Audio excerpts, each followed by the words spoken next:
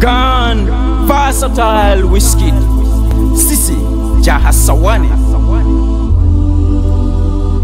The 9th of October 2019 cast a dagger of emotional darkness in my heart. This dagger pricks me occasionally in my heart for a being I consider one of my priceless gems. Neither shadow was cast on her profession. Nor was she arrogant and panchantrum in her profession. She was in fact another adult in the room. Because when she opted in her slash Sonicara so-called caste system in the room, she came to a certain extent has returned to our rooms. Although too young to go too soon, too young to wave us early goodbye. But when destiny strikes, no technocrat of any caliber can do anything about that strike. Indeed, that a smile of comfort is direly missed. That a voice of electric is dearly missed. Those are write-offs of healings are terribly missed and wish. That a demeanor of humility is unconditionally missed and wish.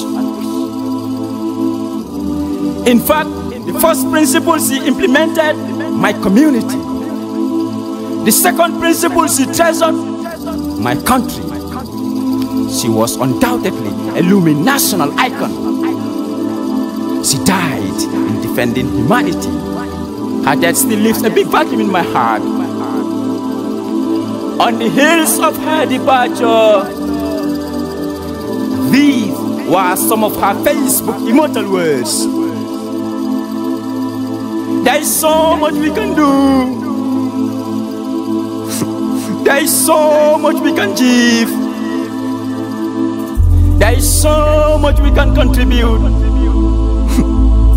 And there is so much we can discuss at community level.